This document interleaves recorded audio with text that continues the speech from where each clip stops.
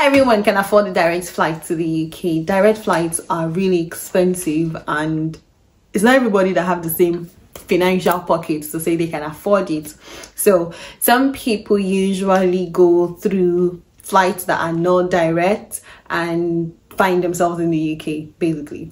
So in this video, I'm going to be talking about flights that you should consider using if you have an African passport, just so that you do not have rejections at the airport when you go fly from your home country to the UK, just because you did not know that a transit visa is required in the country that you are having a layover at. Okay, so welcome to the channel. If you're just seeing my face for the first time, my name is Mercy and I'm a nurse currently practicing in the UK. And on this channel we talk about nursing, migration, updates in the UK, lifestyle vlogs, and I hope you find this valuable enough to stick around.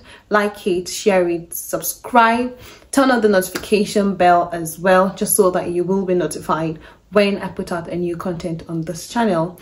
And I want to say thank you so much to my returning subscribers. You guys are really amazing. God bless you. And without further ado, let's get right into the video. So it's that time of the year again where a lot of people travel. So students are resuming September cohorts. Even October, they are still coming in and they need to book their flights. Members are coming in to meet their families, dependents are coming to meet their families, their loved ones. It's Christmas season, people are traveling, you understand? So it's that time of the year again where people get to fly from one place to another, and you will find this video really beneficial, so ensure that you stick to the end. Okay, I'm going to start with direct flights to the UK. So British Airways, that's the number one on my list. It is the direct flight that you can use from your home country to the UK, especially from Nigeria. I prefer British Airways because it is comfortable. I don't know about other people. I would love to hear your comments in the section.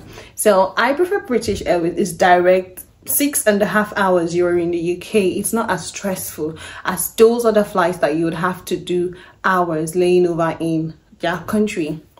The second on my list is Virgin Atlantica. So with this one, it is direct flight as well, and you will find yourself in London. Okay, now the next couple of airlines I'm going to be talking about are not direct flights, but they do not require transit visas. Okay, these are flights that you would have to lay over in the country of this airline and then stay for a couple of hours before you would continue your journey to the UK. The first on the list is Emirates. I remember when I was moving to the UK in November 2020, it was Emirates that I went with. But now, of recent, Emirates do not fly from Nigeria at the moment. I'm hoping that is rectified soon. But for people who are using Emirates from their home country, there is a layover in Dubai where you would have to stay for a couple of hours first before you continue your journey to the UK. So Emirates, you do not require a transit visa.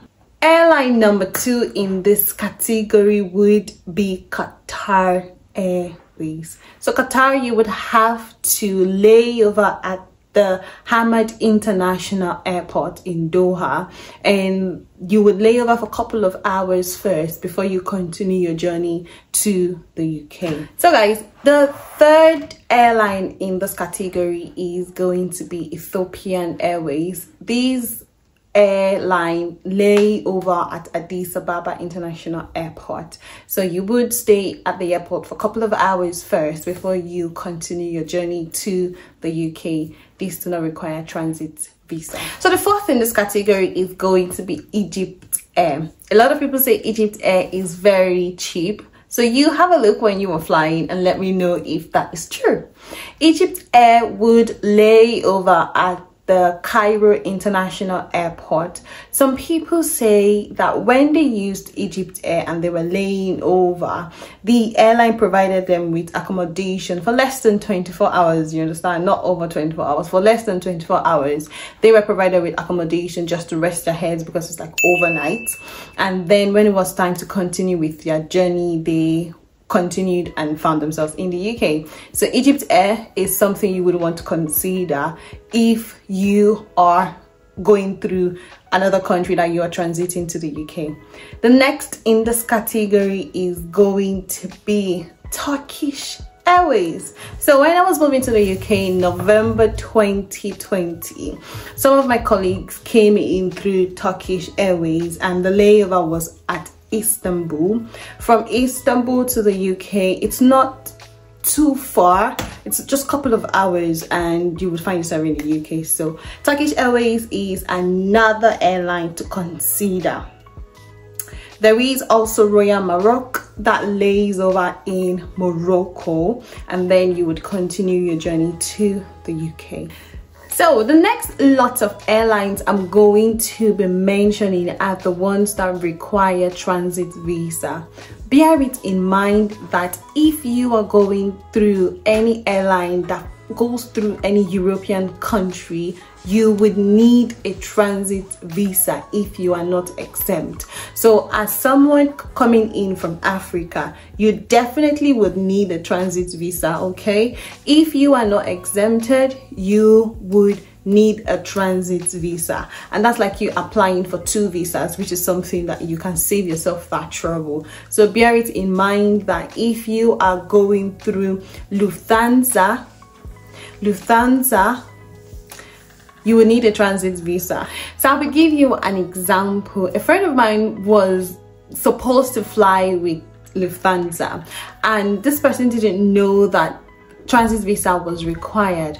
On the day of the trip, they went to the airport and couldn't fly because they needed a transit visa that was not available. So what had to be done was a visa application needed to be made, and the visa was approved, thank the Lord, and then they were able to fly. So if you are going with Lufthansa, you will need a transit visa because you are laying over at Frankfurt International Airport. If you are traveling with KLM, you will need a transit visa as well because you are transiting at Amsterdam. If you are traveling with Air France, you would need a transit visa as well because you are transiting at France. So you need to be knowledgeable about this. Something you can do is when you want to book your flight, have a look at the details of the airline, see if they require a transit visa or not, see what their precautions need to be. If you need a yellow card, if you need COVID vaccine details, if you need any registration, you need to have a look, do your due diligence and ensure that you are dotting your I's and crossing your T's, and do not find yourself in a situation where you would say had I known. So this is me just bringing to you the list of airlines that you can consider to prevent you from having rejections at the airport and to prevent you from being stressed on your day of your flight. So ensure that you do your due diligence as well. So like I said, there are flights that are direct, there are flights that do not require transit visas, but they are not direct, and there are flights that require transit visas as well. So if you have gotten to this end, God bless you for watching to this extent, and I hope you've liked it, you've shared, you've subscribed, and you've turned on your notification bell as well, so you will be notified when I put out a new content. And until the next time, keep being amazing and have a good day.